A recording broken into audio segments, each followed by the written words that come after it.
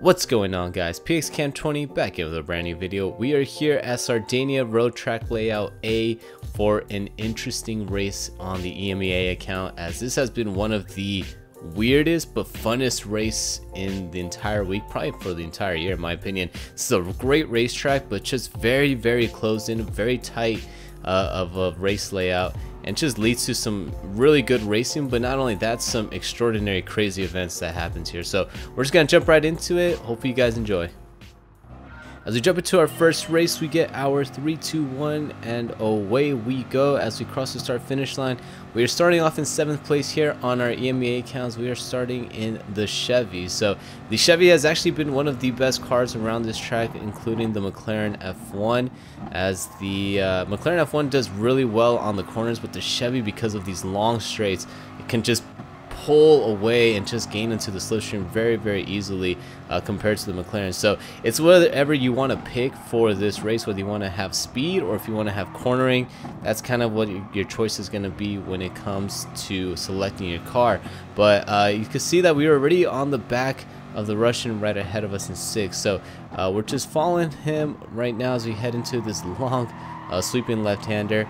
And this is the part where it gets a little bit interesting, because you can see how tight this racetrack is. There's only enough lanes for about maybe 3 cars, but the way that the racing line goes, you can only fit in about 2 into a couple of these corners. So you just gotta be very careful. Watch out for the braking point, as someone doesn't do that there, and we actually get punted off from behind. And that's exactly what I was trying to explain to you guys. It's just, you gotta be on top of your toes and just always be wary about the cars around you, because you can easily just get rammed out like how we did getting into that hairpin. So the Brit right ahead of us, a real Osman, was the culprit there, so he gets a 3-second penalty. So the penalty system working in full effect. Would have been a little bit disappointed or a little bit mad if he would have not gotten a penalty, but he's gonna have to serve his 3-second penalty. We lost a lot of time to the 6th place driver, and so now we just have to make sure that we can pull away from Kimser right behind us and try to catch back up to these top 6 guys and not let them get too far. But as we cross the start finish line leading us into lap number 2, you can see that Kimster gets a really great run onto the outside, and he's going to try to overtake us going into turn number 1, but we're going to brake later than him and hold the inside and just cut right in front of him as we head into this what is it, I guess you would say 3rd, 4th corner. And we're able to hold off our 7th place position for momentarily. So if we could just put in clean laps here, maybe these guys up ahead will start fighting with themselves, and if they do that, we can hopefully close the gap here, as it's only about 3 seconds away. But again, if they start fighting, we'll close the gap here, and hopefully we can come home with at least a better finish than we're at right now. But heading into turn number 1, you can see the massacre that just took place here as 2 cars get taken out, and I don't know why IB slowed down, as I think he was the one that started the wreck, but not sure, as he slowed down for some reason. So I think he might have felt guilty about causing that wreck, but we really couldn't see because of the hill. So I don't know, Lightning McQueen seemed a little sus here, but he let us go through ahead, and somehow we find ourselves in 4th. We just go very wide off of that left-hand corner, and we tried getting back onto the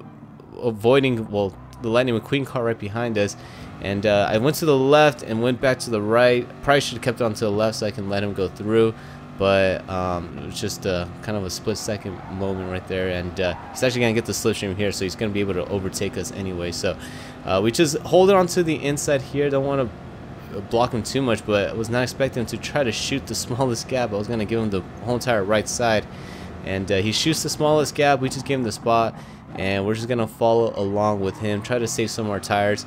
And I don't think we're going to be able to catch up to the podium, as they're pretty far away, but we can at least come home with a 4th if we could just ride around with him, get away from 6th and everybody else, and just save our tires, and maybe when we get towards the end of this race, stay in the slipstream and go for that last minute overtake. But as we head into lap number 5, the tires are starting to wear out a little bit, so we're just going to follow him into the pits. We don't want to lose that oh so precious slipstream. We're actually going to switch off from the mediums to the softs, as those were the 2 requirements for the race. So you couldn't just pick one, you had to pick both of them. And for me, for this race at least, I decided to pick the mediums, just get rid of the hardest compounds right off the bat. And so when we come into the final half of the race, we are just putting in some flyer of laps. And hopefully if we stick with IB, then we can put some really good laps and get away from the pack and just make this into a 2-car race like how I've been planning it all along. But we'll see how things go here as we jump up into lap number 7, and you can see we're staying in the slipstream. A couple more cars that just came into the pits, as some cars are able to make the tire wear last a lot longer and actually go up until about lap number 6 or 7 and not have to come until then. But we came in a little bit early, just wanted to take full advantage of both of the sets of tires, and luckily things are just working out really well as we're able to find ourselves now in 5th place here on lap number 9. So plan working great, but the only thing is that we did invite Z Richofen right behind us, and so this 2-car battle that I was trying to kind of plan for ourselves actually turned into a 3-car battle. And this can be very tricky here because all 3 of us are going to try to go for this 4th place position here on this final lap. And we're just going to have to give each other enough room as we can so that we don't take each other out, and just utilize that slipstream. So it's going to get a little bit hectic here as we come into the final corner. So staying right behind 4th place. We didn't get the best of exit off of the hairpin, but we're going to get the slipstream down here into the straight leading us into turn number 1, and you can actually just see how strong the slipstream is down the straight as we are just closed the gap about 0.2 of a second heading into turn number 1. We're gonna brake as late as we can, but we just overshoot it right there, brake way too late, try to avoid the car of Lightning McQueen, and we accidentally run in front of him. He hits the back of us, and we just let him and the Aston Martin get ahead of us. So really big mistake on my part, wasn't expecting to do that. Just missed our braking point and misjudged how late we had to brake there, but we were able to let them get ahead of us, and we really didn't lose too much time to anybody because 3rd place and everybody else up ahead were already far along down the road as they could, so we weren't going to catch up to them. And 7th place, luckily we had a huge enough gap away from 7th, so he's not going to be able to get into this fight here unless there's something really disastrous happens to us 3. But we're following along here, just staying with the Aston Martins. He's trying to make a move onto the inside of Lightning McQueen, but Lightning McQueen defends the inside going into the hairpin, but looks like he overshot the corner just a tad bit, and that allows us to catch right back up there. So back into a 3-car battle into this last half of the lap. What's going to happen as we head into this really quick left-hander, really difficult of a turn. If you just overshoot it just a tad bit, you're heading straight into that wall, into that grass. You saw me do that earlier in the video, but as we head into the last hairpin, we try to get a wide entrance into here as 3rd place actually gets a penalty up ahead, and it looks like something happened to him. So not sure if we're going to be close enough to get the 3rd place, but we are staying right behind this Aston Martin, see if we can get to the slipstream and try to make anything happen here. As the Chevy decides to slow down, the Aston Martin slows down too, and both of them just allow me to go through and get that 4th place position. So I don't know what happened there, but for some reason both of them slowed down, stopped, and we were able to work our way up into 4th place position. So very undeserved from my point of view, but for some reason Z Richofen and IB just stopped right in the middle of the track and let me go through. So huge shout out to them. Not sure why they gave me the 4th place, but I guess we'll just have to take it. There's really nothing I can do here, but thank you guys so much for the 4th place, and hopefully we can race again in the future, as that was probably one of the funnest races I've had in a while. So we're gonna jump into the 2nd race and see what we can do here as we go into the American lobbies. Now as we jump into the American lobbies, we were able to increase our qualifying time as we get a 138.9. So we're trying to crack down into the 138s all week, and luckily we were finally able to do it.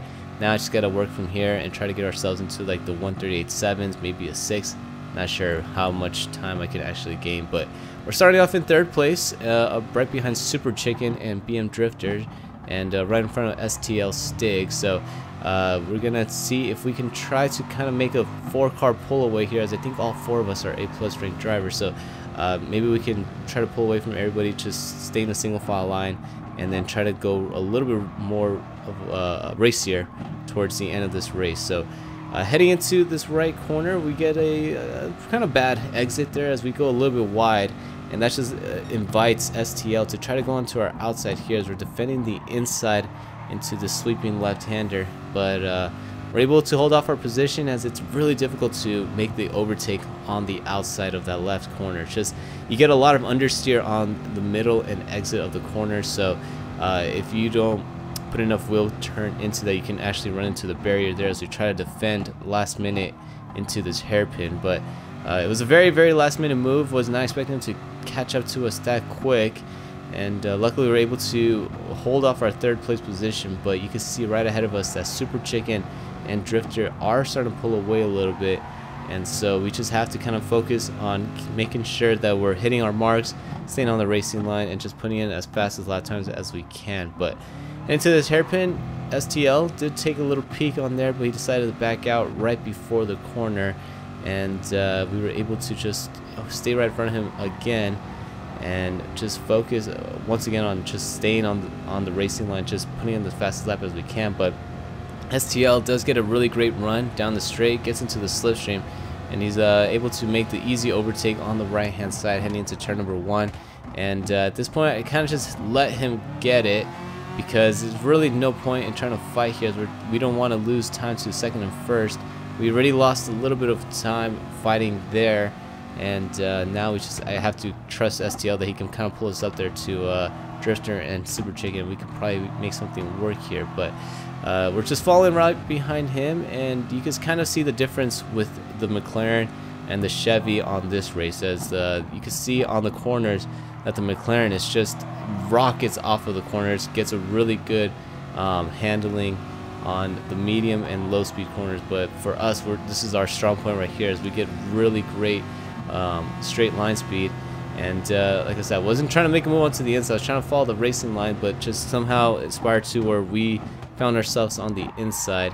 And so we go a little bit side by side, miss my braking point a tad bit, get kind of loose midway through the corner, and we make a little bit of contact with STL, and I'm just basically hurting ourselves here. So I felt really stupid right here, because I kept running into the side of him and just racing when I really was trying to avoid that.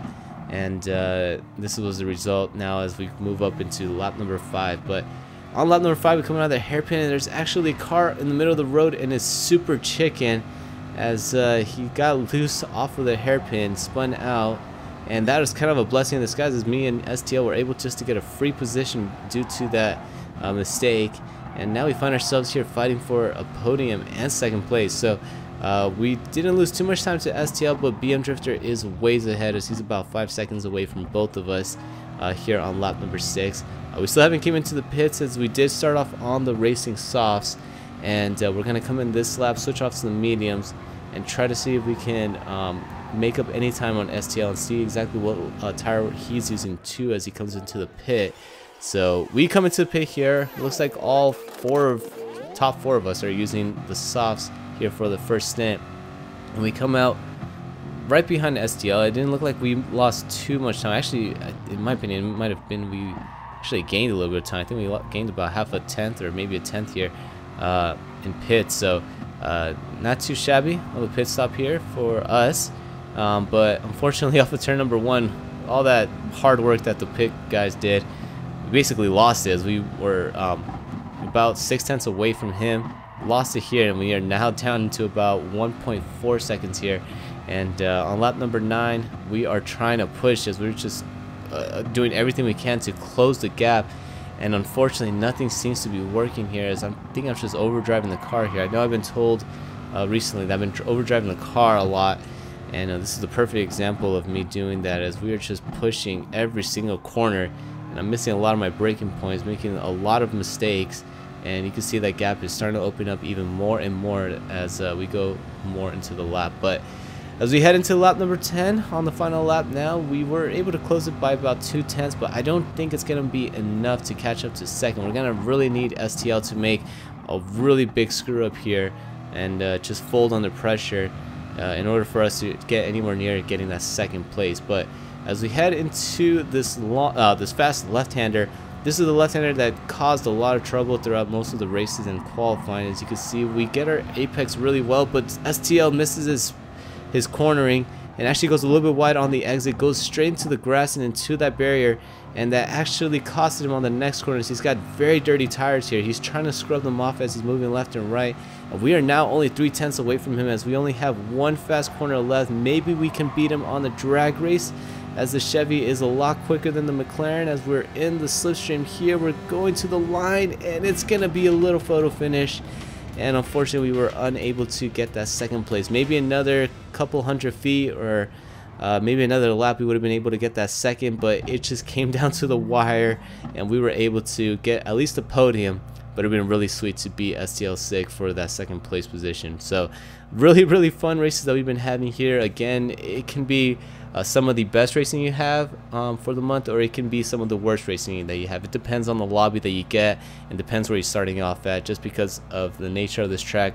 Very narrow, but just so many opportunities for overtaking and a lot of fast, fun flowing corners. So really enjoying this week, guys, and shout out to Polyphony for this great daily race. So let me know how you guys are doing in this race, or just in the week in general, in the comments down below. And since you guys made it all the way to the end of the video, which I hope you guys enjoyed, please feel free to leave a like and subscribe to the channel if you guys really want to support the channel. And if you guys want to follow me on the Twitters, Instagram, or even follow us on Discord where we talk about Minecraft, racing, crazy stuff, feel free to find all those links in the description down below. And once again, guys, since you guys made it all the way to the end, I really hope you guys enjoyed it, and if you guys did, I'll see you guys on the next one. Peace out.